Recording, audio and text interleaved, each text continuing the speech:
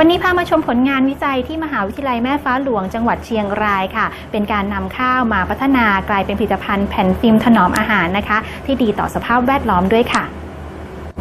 อาจารย์คะมีแนวคิดความเป็นมายังไงคะทำไมถึงนำเอาข้าวมาทำเป็นฟิล์มข้าวอย่างที่เห็นอยู่ตรงนี้คะค่ะ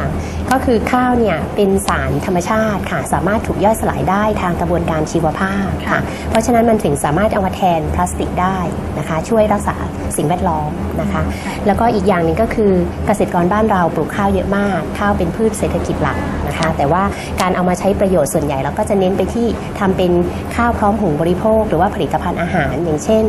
เส้นหมี่ก๋วยเตี๋ยวซึ่งมูลค่าไม่ได้สูงมากเท่าไหร่ค่ะอันนี้ก็เป็นแนวคิดที่ว่าเราสกัดเอาสตาร์ชนะคะซึ่งเป็นองค์ประกอบที่อยู่ในข้าวเนี่ยนะคะแล้วก็มีคุณสมบัติที่ทำเป็นฟิล์มได้ค่ะเอามาทำเป็นฟิล์มเพื่อทดแทนการใช้พลาสติกฟิล์มข้าวที่เห็นอยู่ตรงนี้มันมีจุดเด่นในเรื่องของอะไรบ้างคะอาจารย์คุณสมบัติที่เด่นนะคะก็คือมันมีความสามารถในการป้องกันการซึมผ่านของก๊าซออกซิเจนกับคาร์บอนไดออกไซด์ได้ค่ะโดยเฉพาะออกซิเจนเนี่ยมันจะเป็นสาเหตุหลักที่ทำให้อาหารบางชนิดค่ะ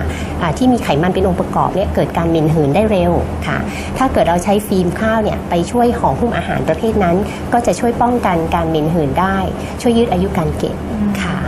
ะในข้าวเนี่ยโปรตีนจะมีคุณสมบัติที่ทำให้เกิดการแพ้ได้น้อยมากนะคะอีกอย่างหนึ่งก็คือฟิล์มบางชนิดนะคะอาจจะทำมาจาก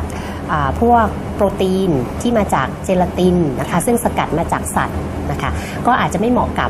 ผู้บริโภคที่เป็นกลุ่มมังสวิรัติซึ่งเขาต้องการหลีกเลี่ยงของพวกนี้ค่ะ